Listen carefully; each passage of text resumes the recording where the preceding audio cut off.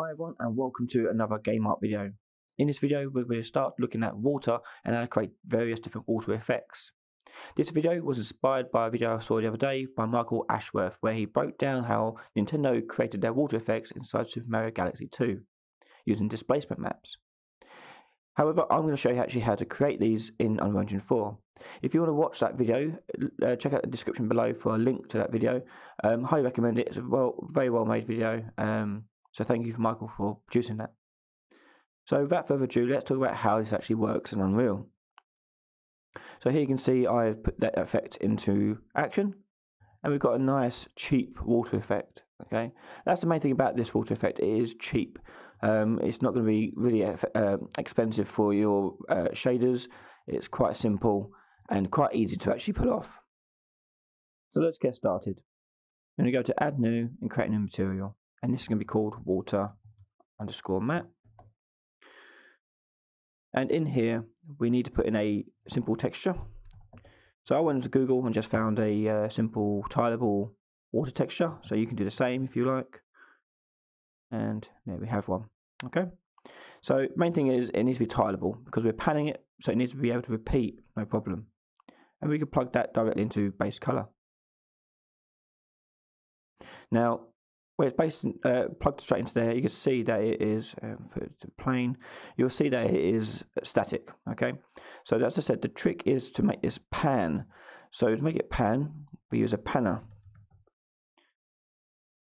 And we can plug that into our UVs.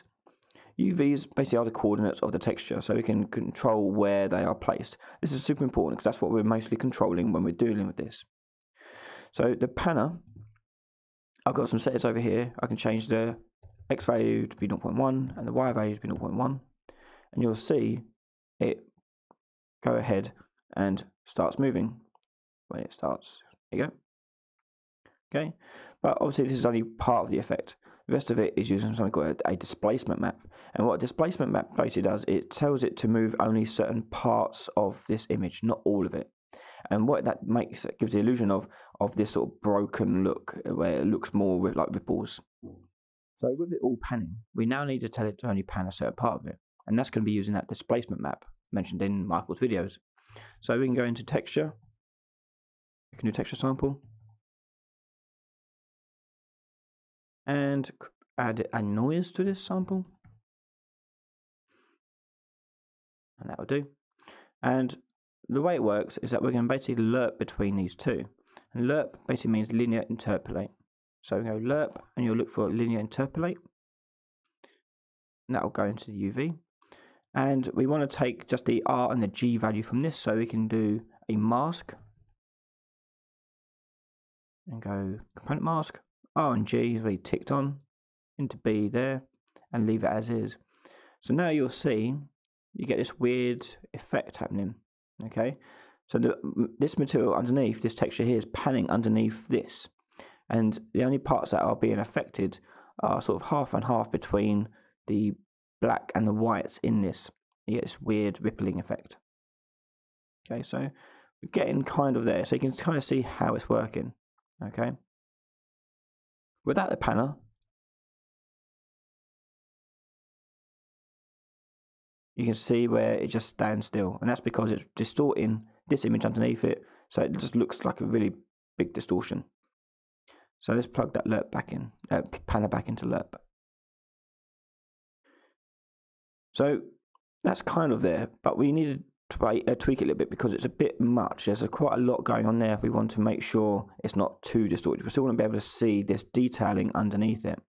So for that, we need to use 3-point levels.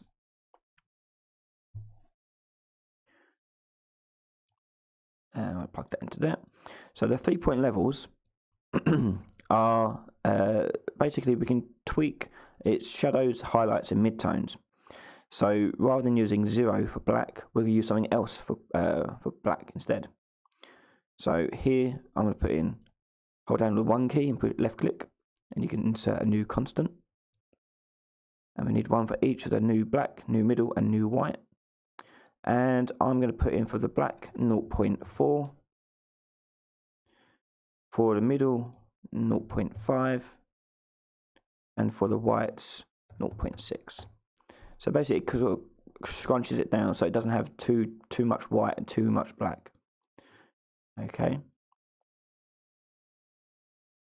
So now you can actually still see that same detailing that we wanted to see earlier, but the rippling effect is far less pronounced. So next thing we want to do is tell this ripple, basically these are the ripples, tell these ripples, this distortion, to also pan. So we can get another panner.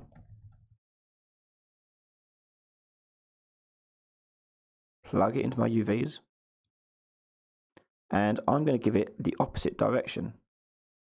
So minus 0.1, minus 0.1. Oh, there you go. And wait for it to render up. Okay, so a bit more effects going on there. Next, I'm going to also scale up my texture coordinate. So I'm going to get my texture coordinate node. I'm going to scale this up as well. So let's multiply by 1.2, let's say, and plug that into the coordinate panner, and that'll scale up my image, or my distortion anyway. And there we have it. Pretty simple. Next thing we want to do is just put on some emissive stuff. So we're going to change this to a translucent material, and we're just going to give it a simple opacity of, say, 0.5. See how that looks.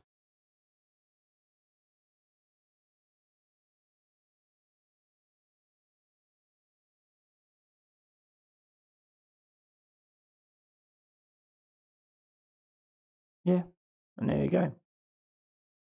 So what we're doing here is using a displacement technique to displace a texture based on a noise mask. Okay, and this noise mask is what we call the displacement map. There are two ways of doing this. There's two things that are often confused because they're both called displacement. This is a textual displacement technique rather than an actual displacement map. But this is how you accomplish that same effect. The main thing, if you want to do displacement stuff without water, is using this and masking it into a lerp with the panner, and then it will be a lot. It'll displace whatever you want it to displace. Okay.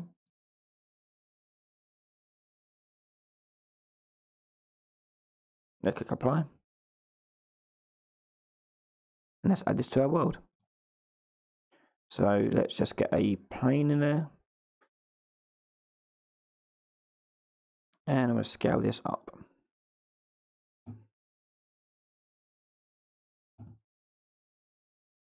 And let's drag my water map, the one we just made, as its material. And you can see that it's massive. Okay, it's because we scaled up the mesh. If we wanted the material to work with the object scale, we can actually achieve that. To make a material scale to its object, we need to add a custom UV to this. So select your main material, scroll right down, and you'll see somewhere around here. I just search for it. Just type in UV in the search box, and you'll see number of custom UVs. Change it to 1, and you'll see a custom UV pin appear on your material. And in here, we can get the texture coordinates.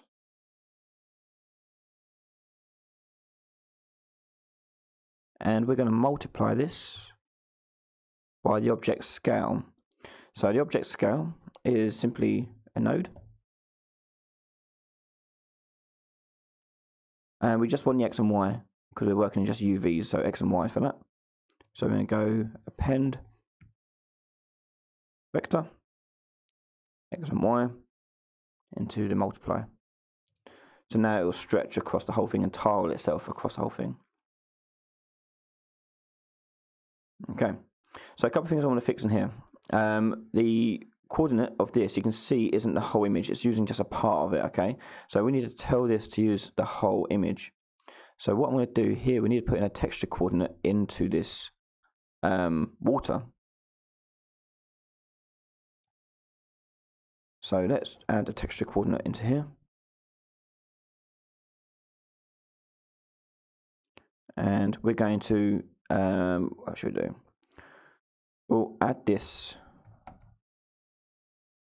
to the mask and see how that looks.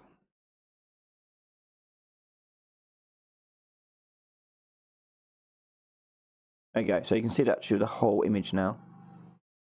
Yeah. And if you want to make the ripples a bit bigger, you can do. You can take out from the mask here and just multiply this. Before you plug it into the texture coordinate, you multiply it, and that'll scale it up. Okay, so I'm going to do 1.2.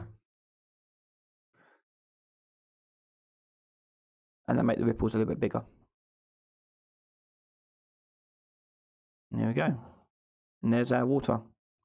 In fact, while we're here, let's just tweak up that opacity there to 0.6. Make it a bit more see-through. And there we have it, the final bit of water. And to show you that scaling working back in the world, you can see as we've scaled it, it's duplicated the water and tiled it appropriately. And there we have simple rippled water. So let's walk through how this actually works once more before we sign off. So there are two parts. First of all, we're getting the water and panning it. So here's the panner panning the water here. Now lerp basically means it's going to go halfway between panning the water and doing this thing instead. Okay, which is keeping it static. So this part will keep some parts of it static, and those parts will be those that are white. Here I'm getting my displacement. I'm also panning this, and I'm telling its texture coordinates to be 1.2 sizes bigger. So I've told it to scale that displacement map up.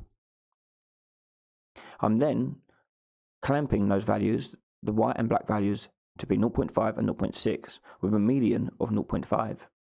This gives me a softer blacks and a softer whites, making it less harsh. If you want to tweak these values, you can do to make the ripples more pronounced. That's down to you.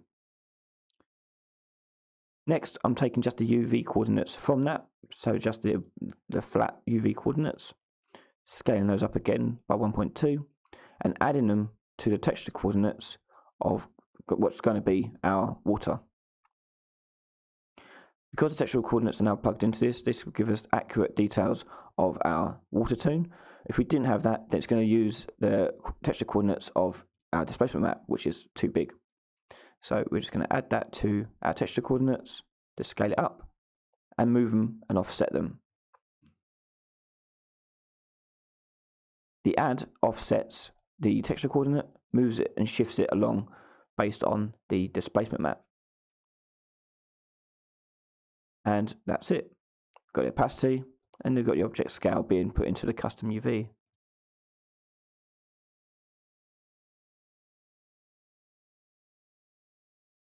And here's the finished product.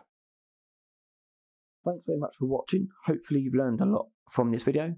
We're going to do a lot more on water and different water effects. As you can see here, we haven't put in refraction or depth fades or anything like that, but we'll do those in a separate video and explain what's going on there. Thanks very much for your support. Please leave a comment below if you have any questions or requests. And if you want to see other videos nice and early before anyone else, head over to patreon.com/RyanLaley and donate just $1 to get access to all those videos before anyone. Thanks again to everyone who's supported me thus far. Thank you massively to those who are donating at the top tier. We wouldn't be doing this without you guys, so hooray for you. Thank you very much. And I'll see you all guys next time. Bye-bye.